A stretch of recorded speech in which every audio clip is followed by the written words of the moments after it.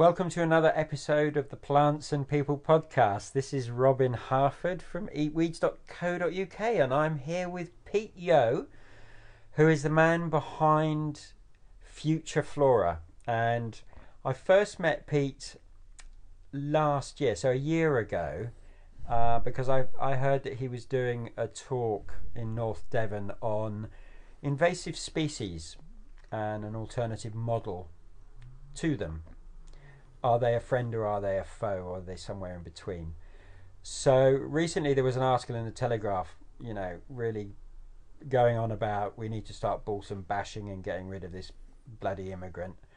And so I thought, well, Pete, he's the man to talk to.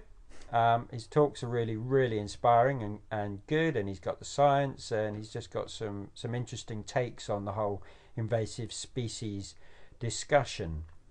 It's not cut and dry.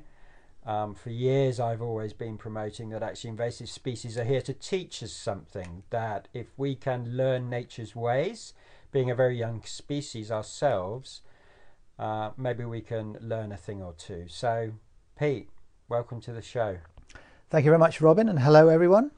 So just give a little bit of background. You're a plantsman, and how did invasives come into your kind of thinking, and why invasives? What grabs them about you for you?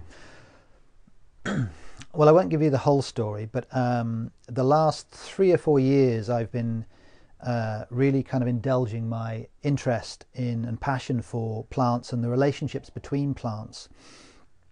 And it was some years ago now, before that I kind of realized that as I was getting to know plants better from a kind of horticultural garden point of view, it was quite clear that some of the plants that we grow in our gardens are actively naturalising across our British landscape. And I was kind of really struck by, how that might play out. And with environmental kind of sensibilities as well, I was obviously aware of climate change and the potential impacts on our flora of that, and just started to kind of speculate about how things might pan out, and generally kind of look at immigrant plants, and there's a whole another conversation we could have about how we project onto immigrant plants as we do with people. Sure. But when you look at immigrant plants, the kind of standout group are the invasive plants, and the more I kind of looked at them, the more I don't know, kind of stumbled upon references to an alternative way of looking at invasive plants, and that they weren't always bad, and in fact even when they were held to be bad, that the evidence for that didn't really stack up. And certain books, as is often the way, came in front of me, and I kind of hungrily read them and started to kind of have a very different perception of invasive plants and perhaps invasive species more generally, and it's that I've been starting to look at more closely the last few years, and have quite a different perspective than many people, and particularly classic conservationists, for example. Okay, so the particular immigrant that I wanted to, the reason I called you up and said, look, come on chum, let's get you down on record, is really to discuss Himalayan balsam. I know obviously there's Japanese knotweed, there's rhododendron, there's tons of other so-called invasive species, but Himalayan balsam, it's Himalayan balsam bashing season at the moment. So what's your take on the usual argument that Himalayan balsam, it comes in, it crowds out our native species, it's a thug, it just disrupts our waterways and is unsightly, stinks, and we should be doing everything in our power to be basically committing genocide against it. Not to be too emotional. No, of course not. I mean, obviously I'm familiar with the plant and where it grows, how it grows. It's a very pretty plant generally. I mean, that's why I think it was introduced to this country in the first place. So I mean, I've got my own views on the plant and its behaviour, but there's a couple of books in particular that I've been quite influenced by. They've resonated very strongly with me, what they've had to say about Himalayan balsam. One is Where Do Camels Belong by British author Ken Thompson, and The New Wild by Fred Pearce, another British author. Yeah, fantastic books. Both wonderful books, openly questioning and challenging the standard view on invasive species, both flora and fauna.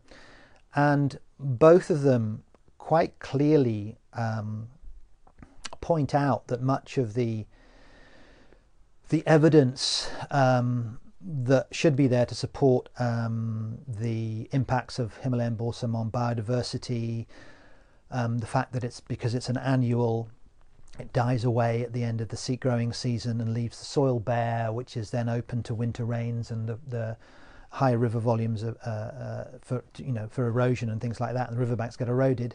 The negative effects on pollinators and so forth. A lot of the research just doesn't stack up. Yeah. And even if you go on to the CABI.org, which is a centre, if I can remember it properly, Centre for Agriculture Biosciences International. Basically, it's a kind of national body in this country to look into, well, a big part of what they do is looking at invasive species, and in from an anti point of view. But even on their website, when you look at their data sheet on Himalayan balsam, they're quite honest in saying that a lot of these I can't think of the word, accusations aimed at Himalayan balsam, even they say that the science is very, very fuzzy. There's not really any good evidence to support the biodiversity impacts and so on. And we can kind of drill down into that. But just from my own point of view, the accusation in terms of once the annual plant has died back at the end of the growing season, it's kind of leaving the riverbanks open to winter erosion from higher river volumes because the plant has smothered out everything else. And there's nothing there stabilizing the bank. That just doesn't feel right to me. Well, give us the. And I could be wrong. I mean, I haven't actually got out into the field on my hands and knees and really kind of explored this, but it just doesn't feel right. I mean, you take some annual bedding that you've had in pots or containers the following spring, after they died back the autumn before. My experience is that those clods of soil are very, very firm, and the root balls are still very much intact, even though the actual plant has died. And of course, there's plenty of other perennial species that are growing along with balsam, as Thompson and Pearce point out.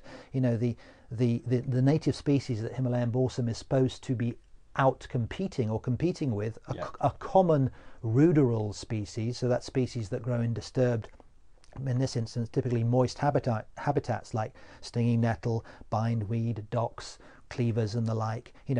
They're quite bold plants in their own right, but they can kind of cope with that competition to an extent. So it's not as if they've been completely rubbed out of the area. They'll still be there, and there's evidence to suggest, as Ken Thompson lists, that whilst Himalayan balsam is competing, if you kind of accept that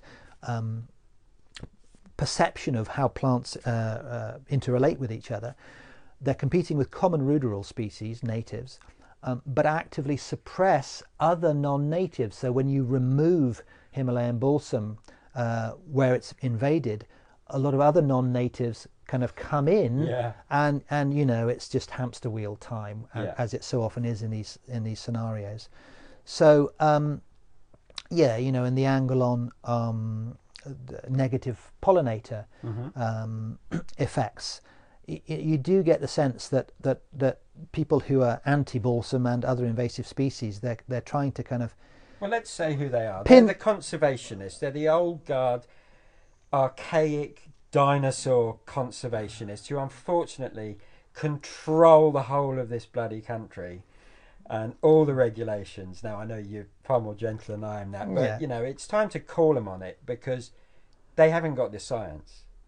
Whereas if you look at Pearce and the other chap, they have the science. It's listed there. And I'd just like to point out that Fred Pearce was massively, he is an ecologist and a scientist, and he was massively anti-invasives until the data started questioning his model. Yeah. And now he has come out with this new book, The New World, on the side of invasives. So for those conservationists who are twitching and wetting their knickers at this point, I really do strongly suggest that you go and check out his book and check out the science and stop giving immigrants, as we do with human immigrants, a bad rap just because they are other and you personally don't understand them. Yeah, no, I'd commend everyone to read The New Wild. It's a wonderful book, and there is plenty of evidence that the science in favour of the anti-position doesn't hold water. Yeah. Very much, if at all, and there's evidence to suggest the opposite. In terms of the negative pollinator effect with Himalayan balsam, there is evidence to suggest the opposite, that there is what they call an adjacent benefit. Yeah. So that other native riparian riverside species that are flowering at the same time receive more visits rather than less when they're kind of in the same area as Himalayan balsam being super popular with honeybees and other pollinator insects, which is a common trait of many, well, invasive plants generally. They tend to be have very broad bandwidth appeal to pollinators, which is not really a surprise when you consider the kind of circumstances they tend to be arriving in, where there's vegetation has been, to varying extents, been removed from an area, so the local pollinators and other insects have a lot less to forage from. Sure. So and who's been doing that removing? Quite often good old human Humans. beings, of course. And as Thompson says, so often we kill the messenger. Yeah. We get the plants and or animals, whether you call them invasive or not, or pioneer opportunist species, that kind of come in and thrive, or perhaps are a response to disturbance. You get the plants and animals that we deserve, in the same way as you get the governments. we get the governments we deserve. Yeah. God bless them. And yeah, so there seems to be a lot of evidence to support this alternative, much more kind of positive outlook on invasives. I mean, it's quite a broad topic. I mean, one of the way I am now starting to look at invasive plants is to try and get a kind of a much bigger picture, and I'll bring this back to Himalayan balsam in a second, bigger picture view of what they might be doing, what their ecological role might be. And I've been very influenced by an American author called Stephen Buhner, who's written a lot about plant intelligence generally and invasive plants, particularly Japanese knotweed, which he works with over in America as a herbalist, amongst other things. But he makes the point that every living being, every living thing has that's expressed into physical form has an ecological function. Yeah. The challenge to anyone who wants to have a kind of say in the matter is to find out what that function is. And there's another American author and permaculturalist called Tower Ryan, who's written another wonderful book called Beyond the War on Invasive Species. And she takes that further. It's like, yeah, you need to find out what that plant is doing. What it will have a role in the ecosystem, in the habitat. What is it? Take the time, and even if you come round to the fact that you still don't want it, you want to kind of stand behind cosmic will expressed through you versus cosmic will expressed through the kind of the larger kind of system, and you still want to go head to head with that, then try to do it in a way that's kind of following the grain of nature rather than kind of butting against it with chemicals, etc. So back to balsam, and I'm kind of skipping around a little bit, but there's a project in Germany, a place called Wiesbaden, which, and as many people will know, many of the parts of Himalayan balsam are edible. The young shoots, the seed pods, the flowers. Possibly, yeah. Okay. Well, as I understand it, yeah. Okay. I mean, that's a whole other. No, but there is this discussion. There is this sense that they have edible. They definitely have edible seeds from my studies. Yeah. Okay. So irrespective, Yeah. there's edible parts of the plants, but there's this project that are making food products. Peter Becker. Yeah. From the plant in order to finance the eradication of the plant, which is kind of amusing, really. But and interestingly, Himalayan balsam, and I was kind of surprised to find this out, but it's a bark flower remedy, but also one of the 5 ingredients of the bark's rescue remedy. Right. And its key word associated with it is impatience. Yeah. Which you can feel the impatience of a lot of people and conservationists, particularly with the plant. So you kind of wonder what might be going on at a deeper level. But just going back to how I look at invasives now and looking at the ecological function and the way I kind of take it a little bit further and kind of imagine, if you like, that the planet, Mother Earth, Gaia, however you want to describe it, has the equivalent of green skin. So in the same way that when we graze, cut or otherwise damage our skin, there is an immune response that is engaged to heal that. And the more I consider it, it seems quite plausible that invasive plants are that immune response of that kind of macro green skin vegetal system that are drawn in to an area depending on the degree of disturbance. The more powerful kind of invasive plants tend to correspond with the greater waste that an area has been I think Pierce mentions suffered. that, doesn't he? He mentions about how that they tend to hang out where humans have basically messed up their local ecosystem and land base. Yeah. And so the whole concept of balsam bashing and pointing the finger at the invasive, forgetting that there's 3 fingers pointing back at ourselves, and it's not really dealing with the causative factor. And for me, I mean that thing where Boona says, everything has an ecological function. For years I've taught that plants have, if we're patient enough and get out of our own human arrogance thinking we know it all, and actually observe like the ancient Taoists did, 3,000 years ago in China, there are, nature tells us something. Nature is always giving us guidance. That's why she is seen as a teacher, and that the invaders, so-called, are, like you say, like Pierce says, like loads of other people are beginning to come to a realization that the humans, we got to be looking at our habitat loss, we got to be looking at our industrial agricultural practices, and if you don't want the Himalayan balsam here or the Japanese knotweed here, ask yourself, what is the human doing that is causing this, like you say, this healing to take place? Because finally, in the last 2 years, there's all these books with the science referenced in the back of them, pointing to the fact that actually the human is the cause of this, and we are the problem. They're not the problem. They're trying to fix the problem. But one of the reasons I really was inspired and loved your talk last year was because I've always had this thing of like these invasives, whether it's a plant or it's something like monk deer, they're second guessing climate change. And one of the things that you brought out last year was that a lot of these so-called invasive species come from climates that the climate of the British Isles is expected to be similar within the next 20 years. Is that correct? In certain instances, yes. Yeah. Yeah, I mean, some of the invasive species that are actively naturalising in the landscape now, holm oak, for example, the evergreen oak, they're kind of perhaps placing our wooded landscape in a kind of more resilient, putting it in a more resilient stance.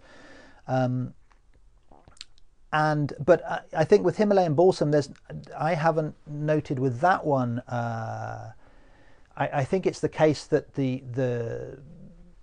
and I can't remember the timings of introduction off the top of my head, but I think it's probably the case that the climate here was already quite conducive, and it was 1830s, I think it came in. Yeah, it was brought over. And what you'd have to kind of look at then is when was it first recorded in the wild? And amazingly, they have this information for many of these plants, and there are these standard lag periods between introduction and a plant, if it's going to kind of become naturalized or even so-called invasive. There are these lag periods. It's 170 years for trees, about 130 years for shrubs, and decades or less with herbaceous plants or annuals like Himalayan balsam. So what you'd need to look at is like, okay, when was it introduced and when was it first recorded wild? If it was just a period of decades, then it could be that the climate was already conducive. Yeah. If, like bay laurel, for example, which was introduced perhaps by the Romans, and then you add on, let's say, 130, 150 years, and then, okay, when was it first recorded wild? 1924. Oh, right, wow. Way beyond the lag period. Yeah. Now, to my mind, my inexperienced, non-scientific mind, maybe that's a good thing, that strongly suggests that climate change is at play. The climate is sufficiently warm and compatible with what bay laurel is used to, particularly in terms of seed regeneration, that it's like, oh no, this is okay for me now, I'm liking this, because of the warming that's come since the Industrial Revolution, because of that huge period between introduction and running wild. Now, so I off the top of my head, I can't remember the kind of details for Himalayan balsam, but what we do know, and this is kind of cutting back to what its ecological function might be, is that it's one of these plants like ivy and like cherry laurel. Ivy is regarded as a native, which that language is becoming increasingly uncomfortable for me, kind of meaningless. Yeah. And cherry laurel is an introduced and regarded as an invasive. But they all, Himalayan balsam as well, are known to thrive on high levels of CO2. I'm guessing we're likely to see more of those kinds of plant or those kinds of plants proliferating, becoming more successful because there's more CO2 in the air. Now, from a holistic macro system point of view, is that response kind of inevitable? Is it a part of the rebalancing process that would need to be underway? The guy will try and kind of redress the imbalance that we've wrought. But what else might Himalayan balsam be doing? We know it thrives on high nutrient load, seems to have a very high mineral content, which suggests it could be one of these plants. And this is where more research needs to be done, kind of with a neutral mindset at least, rather than looking for kind of set up to look for problems, particularly if you're funded by a body that wants to kind of prove that, perhaps.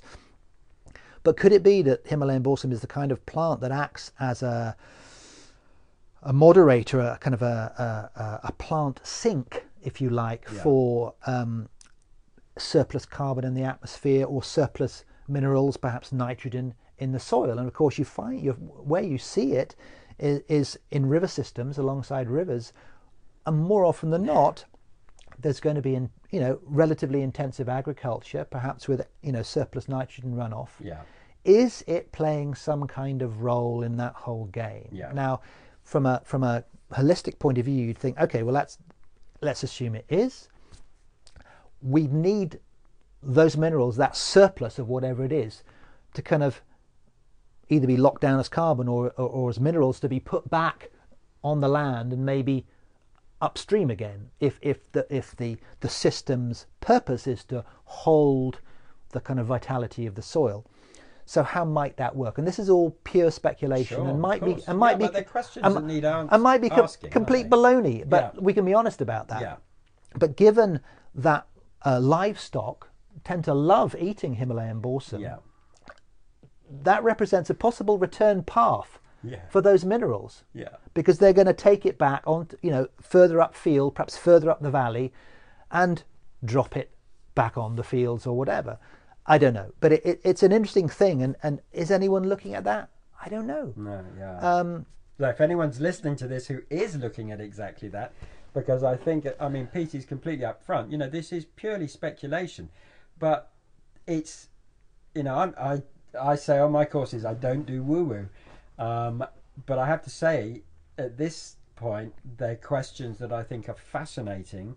That there possibly is some semblance of a clearer perception of how invasives are functioning within our ecosystems that currently we're not entertaining. So I really, you know, I like the idea that I spoke to a chap who used to cull muntjac and deer in general for the lords and ladies in Scotland, and I asked him, I said, you know, muntjac is an invasive species, and what's your take? You're someone very close to the land, you're embedded with the landscape, you're observing and paying attention to the shifts and moves of this progression and impact that climate change is having. What do you say? And he came and said, second guessing climate change. I mean, it was just like straight off his head. And I do think that when you were talking that, and I've heard it from two other people, so this is three people completely unconnected, all coming to a similar what's the word? Similar consensus about how the ecosystem is shifting. And you know, the old guard conservationists are fortress conservationists. You know, humans should be removed from the landscape, blah blah blah. We see this all over the world, and it's causing chaos.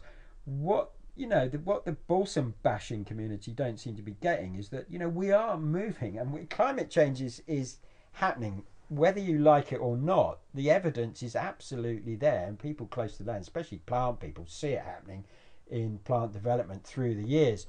And it's a question of, when are you going to wake up and realize that the earth, Gaia, is trying to tell the dumbass humans something, and we need to be paying attention and finding the science, or not even finding the science, observing it, and having people who are far more bright than I am, scientists, to... Anyway, I've completely blown that one. Let it that bit out. So, what's the next bit to take it forward? You got something you want to say about? It depends if you can edit that out and round that point off with an edit. Unless you start again with it. What point was I making? I was on a rant. But yeah, picking up on what you were saying earlier, I often kind of describe, I mean, whilst I've studied horticulture and ecology formally, I've kind of, most of what I've learned of value has been from plants themselves, just as you do, and other people we know, kind of just getting out and direct experiential activity with the plants, and in context. Context is such one of the most important things I've ever learned, and part of context is that it's always changing. Yeah. You know, and back to the ideas that are still prevalent within the conservation fields of you know, we must, it's kind of, there's the equivalent with the political landscape at the moment, wanting to make America or Britain great again, getting back to, you know, the good old days. And it's, you know, you can sympathize with that to an extent because of so many things that are happening in the world. But of course, you've got to keep moving forward. I mean, climate change, no matter how effective, you know, we might be at reducing our carbon output in the next 5, 10, 15 years or whatever, there's an awful lot of carbon coming through the system yet. So we're kind of locked into a degree of climate change. And, you know, slowly more and more people are starting to kind of realize that we're going to have to embrace at least some of the introduced plants that are actively naturalizing, some say invasively so in this country, because and Fred Pearce points this out very effectively, we might be really, really glad of those plants, particularly if we get accelerated climate change to the extent that some of our key anchor native species literally can't keep up. Yeah. We have, for years now, I've been saying, we're a nation of gardeners, great. I mean, maybe that in itself is the fact we've got one of the most smallest native floras in the world, and yet one of the largest cultivated floras in the world, with the Edwardians and Victorians and Georgians bringing in plants from all over the world, from our empire. And we've grown them in our gardens. Many have leapt the fence, although Williamson's law, which you may know about and some of your listeners may know about, it's for every 100 plants that are introduced, 10% go on to naturalize in our landscape. 10% of those become invasive. You're talking about 1% that become invasive, and if you listen to someone like Ken Thompson, he'll say there's evidence suggesting that even with those species between a period of 50 to 200 years, which bear in mind is beyond the typical human time frame, which is why we're missing it. Yeah, exactly. Even those species blend into the background. Yeah. I mean, its native range, Himalayan balsam, is not invasive. Japanese knotweed is a pioneer on lava. It's one of the first plants, if not the first plant, that can get on to volcanic lava and start the process of turning it into soil and hastening the arrival of forest. Yeah. So the way rather than the old kind of way of looking at ecological succession as the kind of the initial pioneer plants coming in, and then progressively they're outcompeted by wave after wave of, more suited, fit plants until you've got forest or woodland back in that location. That pioneer plants like knotweed and Himalayan balsam are kind of preparing the way for those aspects of themselves as one macro vegetal system that can arrive and fully manifest all that vegetation can be in that location. And that's not to kind of discount humans. We know humans are having, they're very much a part of nature, and we can work with nature rather than against it. But we have to be cognizant of those larger processes that are happening. And, pristine wilderness, that, it, along with many of these terms like native and invasive, they're becoming kind of mythical, and myths that perhaps we aren't serving us anymore. Well, we were talking just earlier, weren't we, about rewilding, the word rewilding, and that I've always felt quite uncomfortable with it. I mean, I understand that people who talk about where they're coming from, but rewilding is almost this romantic vision of going backwards to this time of pristine environments, of how it should be. Human says, well, the term future wilding would be far more appropriate for me, because that is taking in all these models that we've been discussing. Yeah, you're making me feel good about the use of Future Flora for my Facebook page now. Bless you. But no, I mean, I was quite excited by this idea of rewilding. I mean, on so many levels, it feels like a really, really good idea.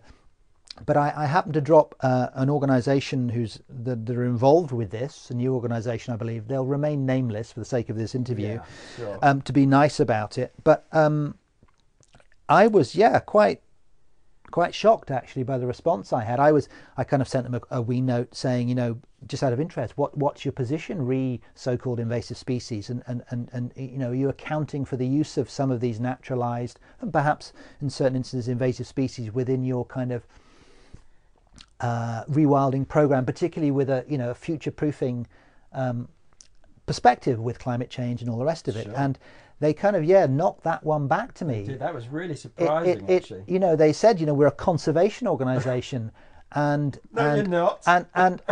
And they really, really are, by the sound of it. Well, no, but in the sense of they're conserving what there is, and wilderness is museum. We want to put and it's like you don't need to consider that for very long to see the flaws. I mean, to my mind, let alone what my heart feels about it. But it's just, it doesn't make sense, and we've got a host now of introduced species that are out and about in the landscape. And I was just reading, actually, there's a new report out by the RHS, the Royal Horticulture Society, looking at the implications of climate change on horticulture, gardening and gardeners. And it's a very interesting read. A lot of the science on climate's in there.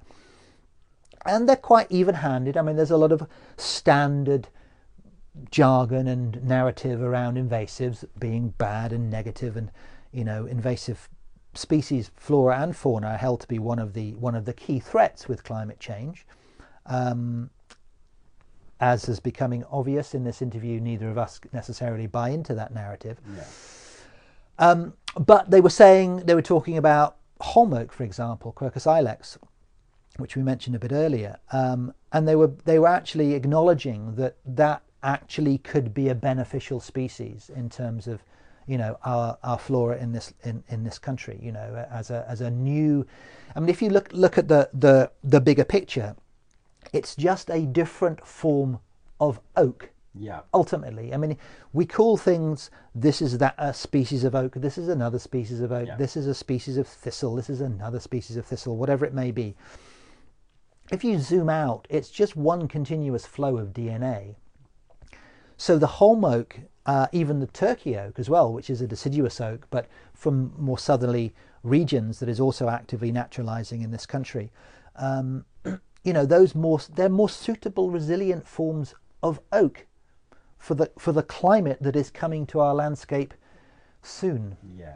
In you know, geological time frame, but and it just seems sensible to kind of go with that. And interestingly, there was an article in a little kind of freebie type newspaper put out by Common Ground and the Woodland Trust recently, and there was an article in there from two ecologists and an environmental campaigner speaking up for the likes of sycamore and holm oak, Turkey oak, horse chestnut and trees like that, and saying, you know, we should accommodate these species more in our planting, in our tree planting across the landscape. We you know, we need to give them a chance because they're going to serve us well.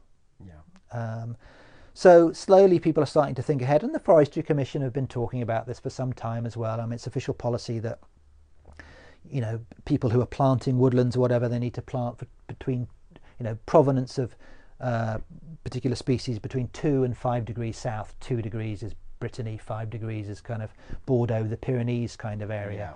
Yeah. You know, so that's growing seed from a native species, let's say, but seed that's come from a field maple or an oak or whatever from the south of France, because it will be that little bit more suited to the warmer temperatures that are coming our way. And again, that makes sense. But even the Forestry Commission have been making comments in the direction of, we need to be a little bit more creative and imaginative and use a larger palette of tree species in our woodlands in this country. And, you know, that's just woodlands, you know. So there's many angles we could take that conversation, I know. But it is. I mean, the whole invasive species discussion / debate is obviously going to be hotting up as climate change develops. Definitely a pun intended there. And we just have to watch this space and see what science is coming out, and just hope that conservation organisations actually start putting the evidence on the table, because at the moment my feelings about many of them is that it's a bit like the old witch trials, the Inquisition.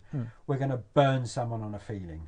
Yeah, well, where's the evidence they're a witch? No, I just know they are. You know, and I think it's time that we really get the evidence out and down, however that can happen, because we all know that scientific research has vested interests that pay for it to push certain agendas, but there are these kind of outsiders and iconoclasts who are putting their neck on the line, like Fred Pearce, complete about turn, which no, fair play to the man. That's pretty ballsy when you've got a reputation that potentially is going to be wrecked by doing so. But I'd like to finish off with a piece by Richard Mabey that I dragged off one of the BBC sites earlier today, and I'm trying to see if I can actually find it, if it is even on here. And let's see, have I got it? Yes, here we go. So this is what Richard Mabey had to say about Himalayan, or as he calls it, Indian balsam, back in 2011. He says, "I'd like to raise a personal cautionary note about the balsam bashing group's activities. We very often forget that Indian balsam grows best on bare soil where other plants aren't growing at all. I've been watching the plant for most of my life, certainly the best part of 40 years, and I can't say I have ever seen an instance where it has displaced native vegetation. And I wish, because it would greatly strengthen their case, if balsam bashers had some hard science about what happens to a patch of native riverside vegetation when Himalayan balsam moves in. As for the future, I think we have to accept that Himalayan balsam is here to stay. The more that machinery churns up the area around ditches, the more that muddy corners of fields are disturbed, the more we dump the dredgings from rivers onto riverside banks, the more we actually create the open muddy situations that the fruits of Himalayan balsam just adore. And maybe we should also remember that cautionary note from poet Anne Stevenson: plant extinctions are happening all over the globe as a result of climate change, pollution, habitat loss. I think we really need to think seriously before we choose to eliminate newcomers to the ecosystems of any country, however aggressive and invasive they might be. In 50 years' time, they might be just what we need." So thank you, Pete, for the discussion. You're very welcome, Robin. All reference to your site and your work and the books we mentioned will be in the show notes on the webpage. Brilliant. Can I make one final point? Absolutely. Yeah, it's just that, I mean, I fully concur with what Richard was saying there. And in my experience, speaking with ordinary people when I do my walks and talks and presentations, when they hear what I have to say, this information around a completely alternative narrative on immigrant, invasive, whatever descriptor you want to use, plants, the overwhelming response is a kind of like, yeah, no, actually that kind of makes sense. And that's really interesting. And at the very least, why I do what I do is to kind of just balance up the debate, because it's been imbalanced for so long. Sure. And the imbalanced side, the more I look at it, just does not stack up. It doesn't make sense. And so I feel we need to kind of just openly, honestly look at this other side. And like you say, it may be that there is good hard evidence for some of these species, perhaps. Again, that may be only a short-term effect. Yeah. But let's have an open, full debate on this. And I think we'll all be the richer for that. Thank you very much.